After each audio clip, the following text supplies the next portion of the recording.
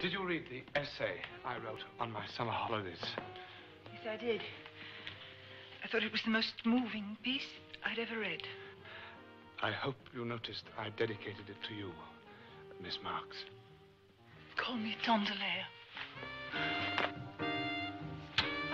Oh, Michael, this can't work. I'm 34 and you're 12. Don't be negative. Oh, Michael. Michael, what's to become of us? And what did become? She lost her license, and I failed English.